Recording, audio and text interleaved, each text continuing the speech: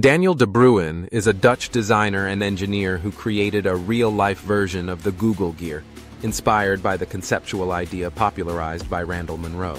While Munroe introduced the Googol Gear as a theoretical model to demonstrate exponential scaling, de Bruin took the idea further by building a physical mechanical sculpture that visually and tangibly explores the vastness of large numbers. His version doesn't reach a true Googol scale, which is practically impossible with physical materials, but it creatively simulates the concept by using a long chain of gears with gradually increasing gear ratios to demonstrate extreme mechanical slowdown.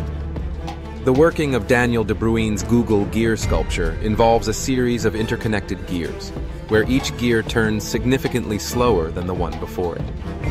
De Bruin's setup uses a 1:10 gear ratio repeatedly, meaning that each subsequent gear rotates 10 times slower. As the number of gear stages increases, the movement becomes almost imperceptible to the human eye. At some point in the chain, a gear might take years or longer to complete a single rotation.